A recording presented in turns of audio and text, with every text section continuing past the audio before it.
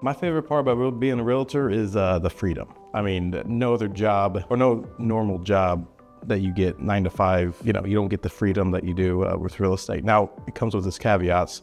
You got to hustle. And if you can hustle, you'll love your schedule. You can make it your own, So the freedoms really was important to me when deciding to become a real estate agent. My favorite room in the home would 100% be the kitchen. I love to cook. Man, I can whip you up whatever you want. I cook anything from Cajun food to Cuban food to Italian, doesn't matter. I just love cooking in general. So out of the entire house, the kitchen's #1 for me.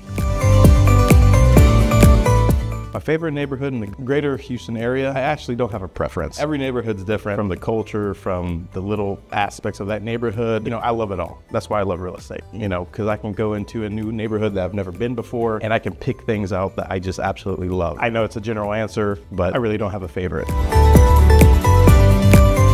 All right, my favorite restaurant in Houston, it would have to be Cafe Piquet. Now, culturally, I'm Cuban, and it's a Cuban restaurant. I love everything that they serve over there.